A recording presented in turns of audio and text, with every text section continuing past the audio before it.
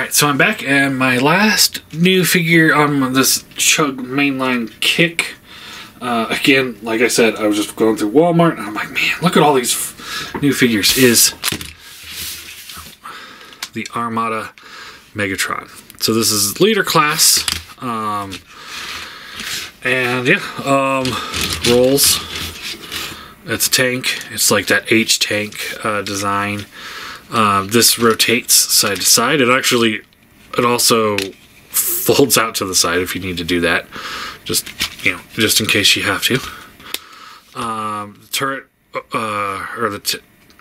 this piece goes up and down.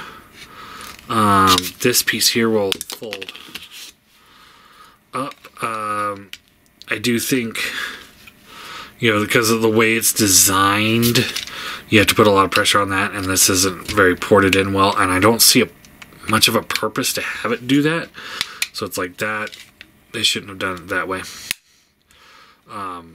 Yeah. So do these open up? Kind of looks like they do. No. Alright. Yeah. So yeah. Yeah, other than that, it looks pretty good. So, alright. So, let's just get them transformed, shall we? So, flip this panel, or let's do the legs first, I guess. Pull the legs out like this. This piece here only kind of tabs in. There is a tab, and it does plug in there, but it's not like a super secure connection either. So fold this in, that locks in, that locks in. Flip out the feet and the heel spur. Just like that. We rotate the waist around. You can flip this piece here out to kind of get it out of the way.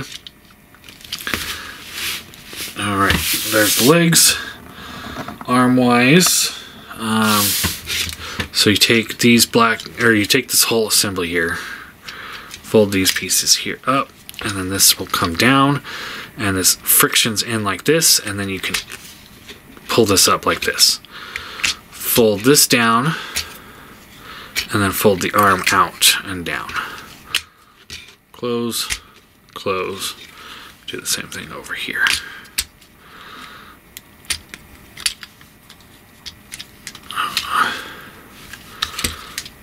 I say do the same thing over here, and I do it completely different. Close that up, and flip out the hand.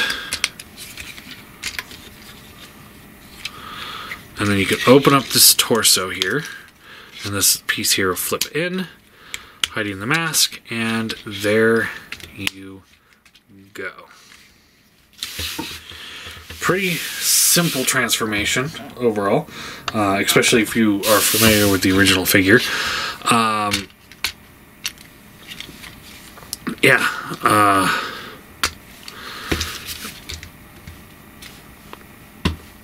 Yeah, I love the silver, the black, the green. I've always been a fan of this design of Megatron. Like, not at first. I guess not always. But I've always... After I got the Galvatron, it was on sale one day at a Walmart, and I picked that up. And after I actually got it in hand, I'm like, you know what? I kind of do like this. And then ever since then, it's like it's grown on me more and more and more. And to me, this is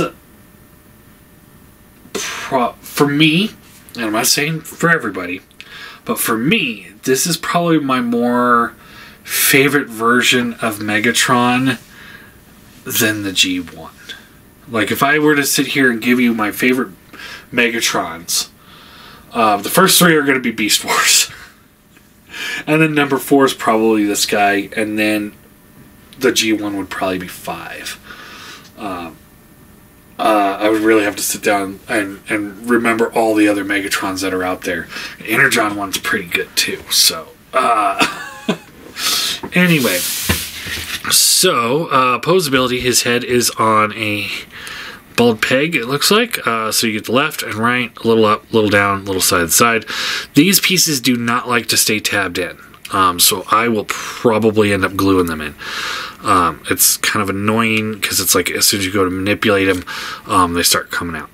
Eyes are painted really well. Nice glossy red in there. Shoulders are weird, and it's not a good Armada Megatron unless you have some sort of wonky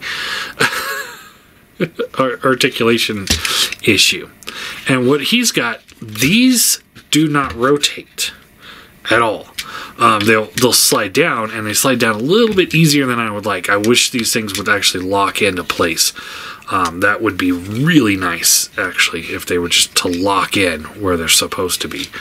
But the way the arms work is you got this hinge here, much like the rat trap that I really hated. So it's similar to that. So it comes up to here, down to here, and it can rotate out to the side. Again, this joint is tighter than this joint, so it's kind of annoying. But you work with it, and it'll work what you need to. There is a bicep swivel in there and a bend at the elbow. Wrist does swivel. You got the hollow gaps here. And then an odd choice I thought is you got this hand here, which is the closed fist, and that looks fine. And then you got this hand here, which is like an open fist. And it's just designed in a way where it looks a little funky. So I don't know if something different supposed to plug in there. Waist swivel, hips. Ooh, they got ratchets. Up and down, friction out to the side, thigh swivel, ratcheted knees. Gonna kill you to put a ratchet in there. Good tilt or rocker, and then you got the toe tilt if you need it. The cannon will fold down over here and over the side if you need that, like you did in the show and the original toy. And then I believe you can even rotate it to the front, like this and this, and then like that's one of his little attack modes.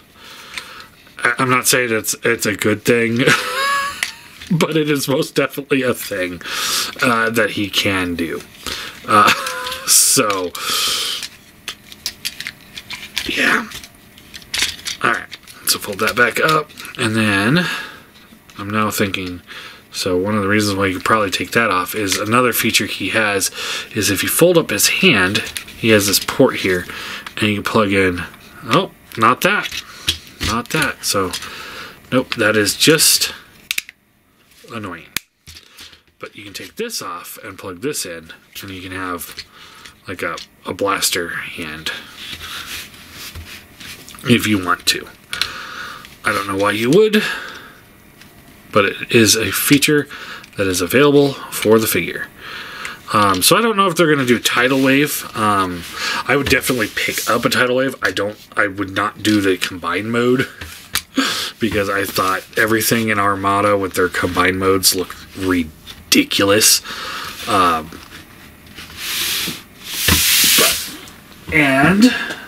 So for size comparison, here he is next to the Starscream. So he's a good size Megatron. Yeah, he's a beast. Looks good. Here he is with the Armada Starscream.